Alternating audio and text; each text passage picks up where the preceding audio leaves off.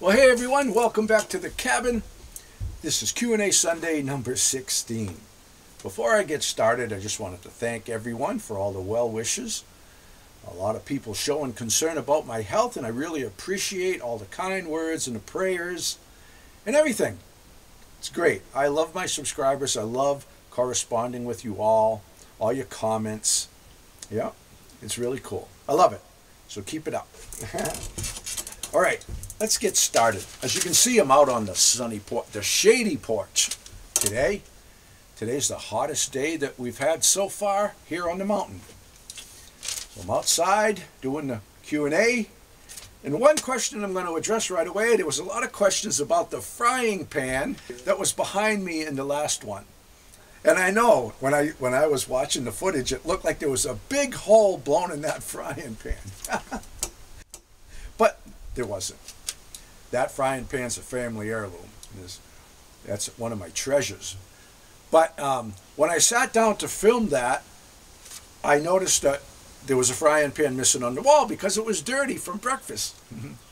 So I just hung it back on the wall, you know, so it wasn't a blank spot behind me. And when I was filming it, there was just the soot mark, because one of the burners on the antique gas stove. Now the gas stove we use, I'm guessing that it's 1920s to 30s vintage. So one of the burners doesn't burn real clean, and it left a soot mark on the underside of the pan. And just the way that the light was reflecting off of it looked like a big hole. And I knew people would comment on it, and they did. All right, let's get to the questions. Are you going to build a summer kitchen? No, I'm not. Building a summer kitchen will be just one more thing for me to pay taxes on.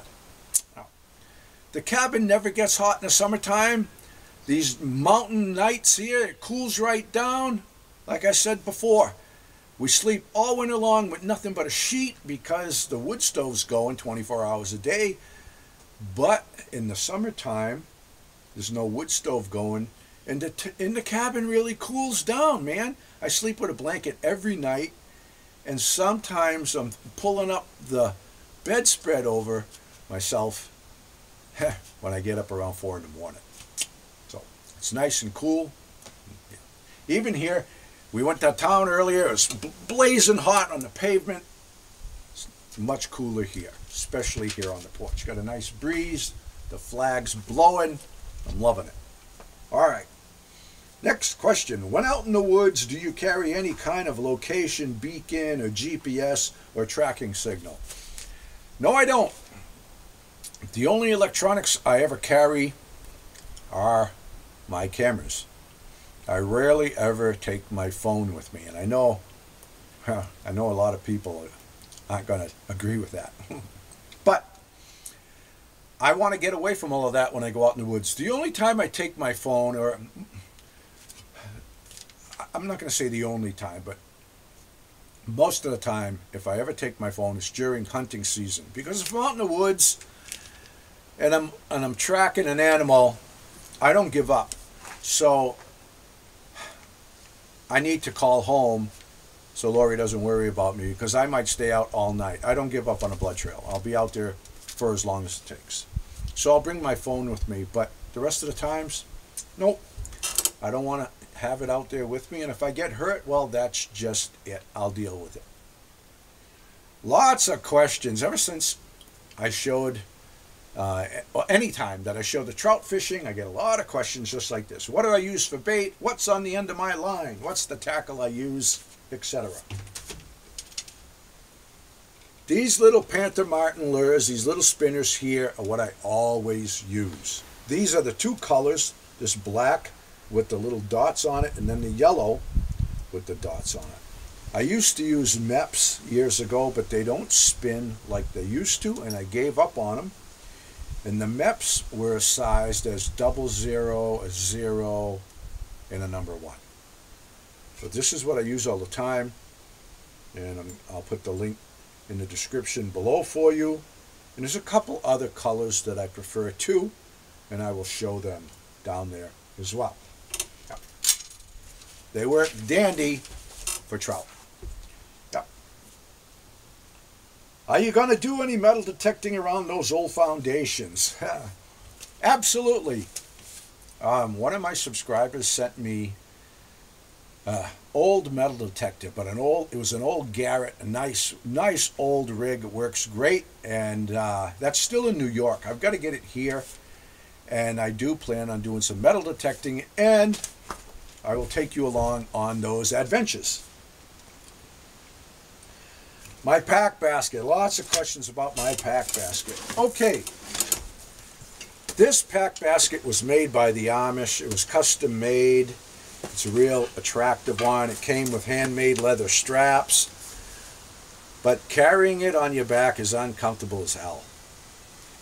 And there's a lot of questions about my pack frame. Well, this pack frame I bought probably 35 years ago. I've had it for a long time. And I know that the pack basket and the aluminum frame kind of clash. You know, this is old school and this is more, not high tech, but you know what I mean.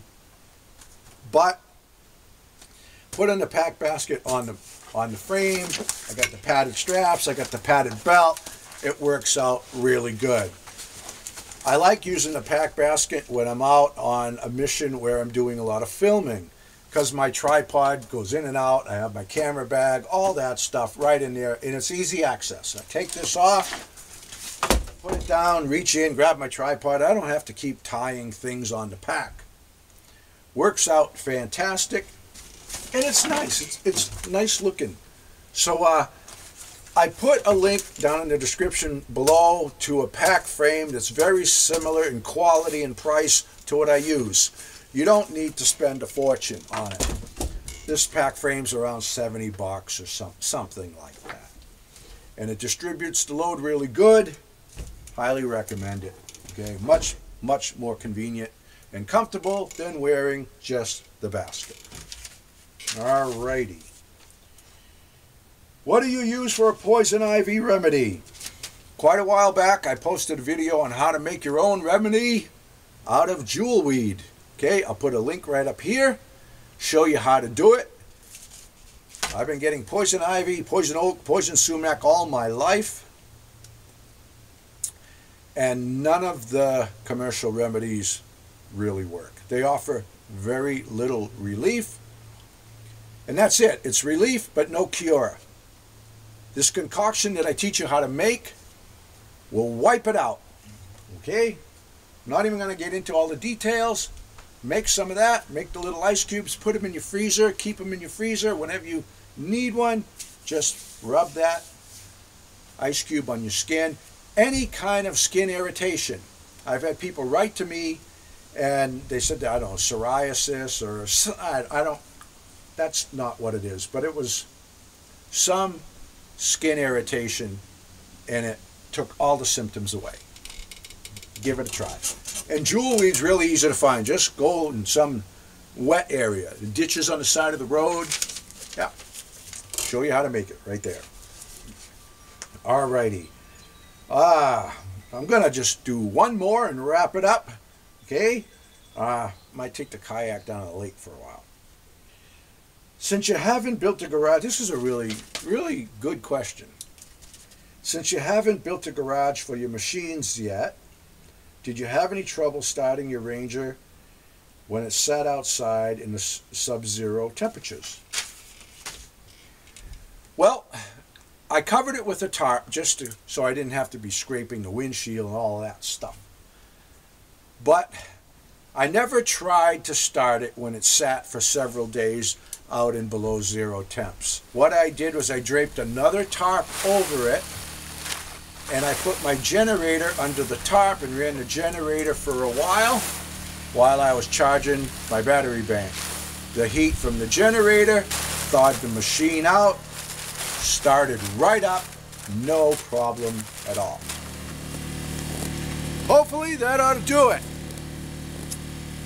I hate to start the machine when it's stone cold. It hasn't been started in about a week. It's been below zero for 4 days in a row and single digits before that. Everything's been fine up here, but the only thing we're out of is eggs and wine. tomorrow's New Year's Eve. I'd like to ring in the new year with a little wine. So we're going to try and get down the mountain, hit the post office, stuff like that. I wanted to charge up the batteries here anyway, charge up the laptops and everything else all at the same time. Might as well make the most of everything, use the byproduct from the generator, which is heat, trap it under the machine the best I can. Hopefully just bring up the machine a few degrees, get it cranked up, head to town. Yeah, so we're almost ready to ring in the new year. Want to get some good food, a couple little treats, some snacks, come back up the mountain and hibernate some more. Yeah, so far so good. So it worked dual purpose.